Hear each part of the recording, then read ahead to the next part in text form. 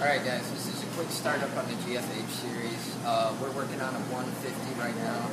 I'll go into just some basic components and basic startup. I'm not going to go into anything in complex detail or anything, so come on over and take a look at it.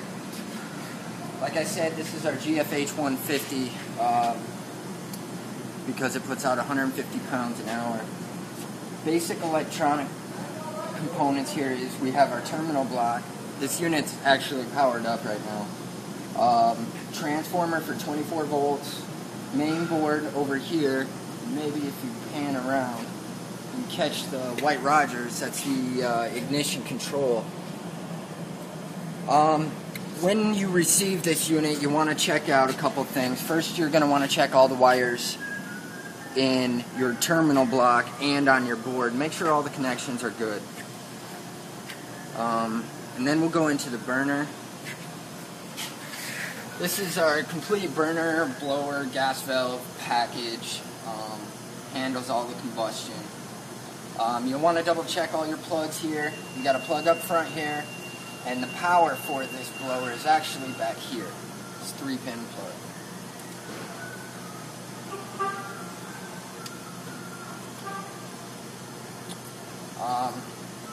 All your gas valve assembly is right here. Let's see if I can get this plug back in. Drain valve, fill valve.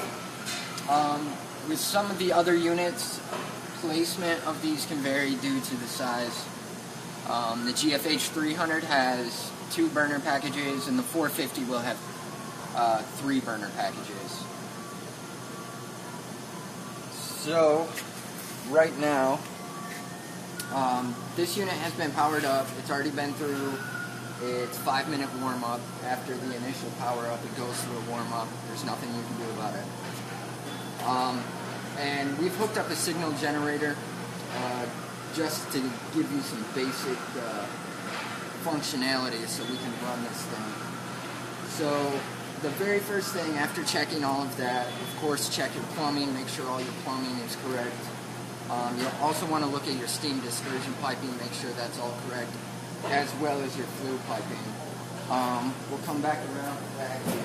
It's going to be kind of hard to see since this is on a test stand, but for a 150, the flue piping comes right through the back. Back here is also your pressure switch for the flue. And your steam dispersion will come out the top. Also, this unit's shipped with Ionic beds. Typically, they're shipped loose underneath in the box. You want to make sure you get those installed before you fire the unit up.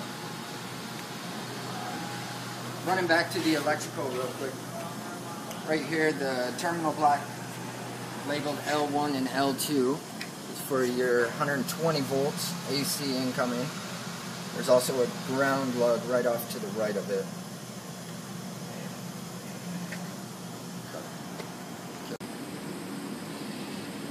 Alright, now we're going to fire this unit up. We're going to do a couple checks. The main one, we're going to do a combustion analysis on it. First, we're going to give it a quick signal to get the burners fired up. We're going to crank it all the way up to 10. You want to do the combustion analysis at 100% demand output. So, how we're going to do this is we have our combustion analyzer, and we have to probe in the flue. So, we're going to wait till this fires up. We'll let it burn for about 45 seconds before we start taking any readings.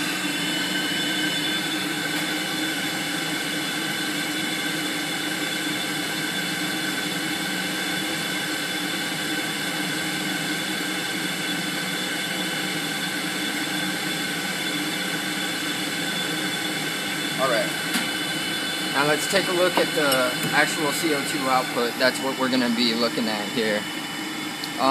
In the IOM we state anywhere from 8.5 to 9.5. As you can see, this one's sitting at right about 8.99%.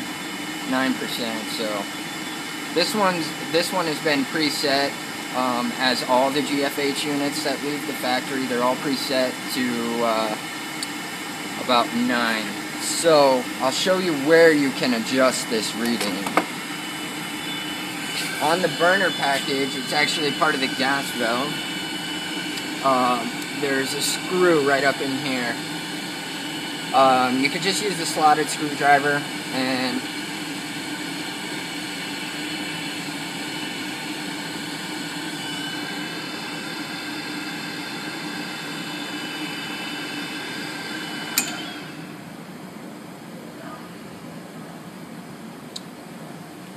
I turned it enough.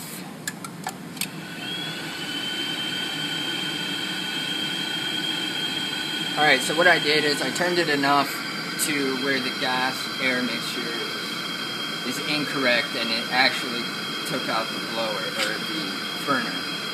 So once it fires back up, we'll get this set.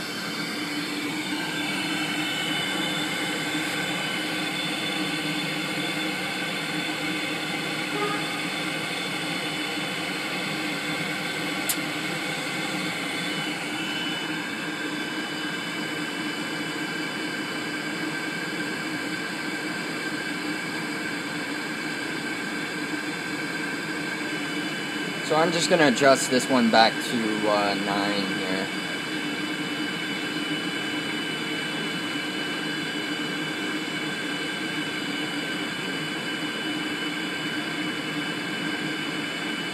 I'm rotating it clockwise to reduce the number. Right there. So we'll leave it sit right there. 9's a pretty good number to get it to, seeing the burners run well with that. Another thing is gas pressure I want to talk about a little bit. This unit, what I've seen in the field is this unit runs best right around 8 to 9 inches of water column. This one right now is, while it's running, is actually running at about 6. So it can run at 6. But like I said, works best around 8 to 9 inches water column. You never want to exceed half PSI or 14 inches. You can cause damage to the gas valve. So we'll end it there for right now. Thanks, guys.